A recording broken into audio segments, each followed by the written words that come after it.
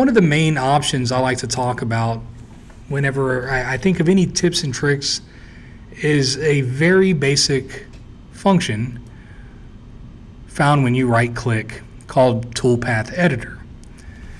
To elaborate a little bit on this particular Toolpath Editor option here, I mentioned API threads just a few seconds ago, and one of the things I like to do on API threads is when I'm finishing the OD, I actually like to rough the surface up a little bit, so my finish on the threads on the thread location will actually be like 20 thou per revolution.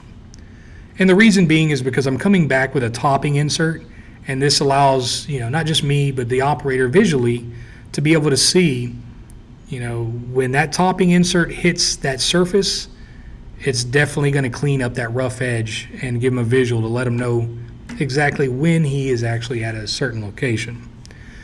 But the problem here is as I go over this thread area and then I come to the back of any kind of API thread or any other surface that maybe this surface here is a seal surface and we have to slow down. This is where my Toolpath Editor comes into play. Now, as primitive as it looks here, you'll notice that I have this little red dot and I have a position for the point. If I move this dot to 0.2, the red dot moves down. But we have all these functions here. I could delete sections, I could delete points, delete passes, cuts. I want a function on the left side. We'll bypass the move point option and we're going to look at the edit point options here. When I open this up, we can see that we're in a rapid motion. I can see if I have cutter comp on or off, and I can also see my coolant options as well.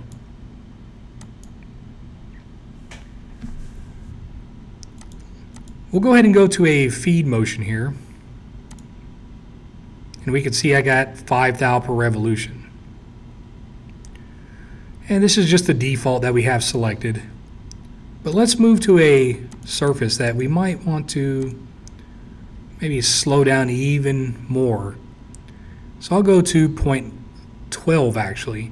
Remember, it's always traveling to the point shown. So in this case, 0.12. Let's go up a little higher, right there, 0.13.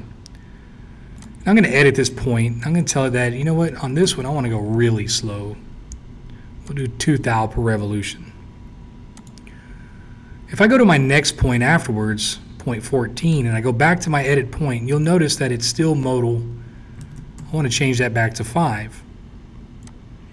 I can add any kind of rapid motion. I can change whether I want to go between inches per minute, inches per rev, and I can shut the coolant off if needed. I can also add stop options too. But right now, I just want to discuss the feed rate. What we're going to see here when I say, let's go ahead and green check, is we get this lock option that we see here. Whenever we do this, if I try to regenerate, Mastercam will not regenerate this toolpath. It is locked, and the only way to regenerate is to unlock. I will give a pointer here and say, in times like this, I like to add comments for myself. And in this comment, I will say, edit made to, we'll say seal area, right? And I can green check. Now I'm going to drag this above that lock operation, and I'm going to ghost this out. So this is a little trick I use whenever I make edits with a lock on it. I'll add a manual entry and I'll ghost it out so it doesn't come out in the output for the operator. But if you ever need to go back, say it's 2 years down the road and you want to see what happened in this lock operation here, you can always go back and check your notes for yourself. I also do this, oddly enough, for revisions. I'll ghost it out and show them any edits or whatever edits or revisions for the part that I actually have for my part file here.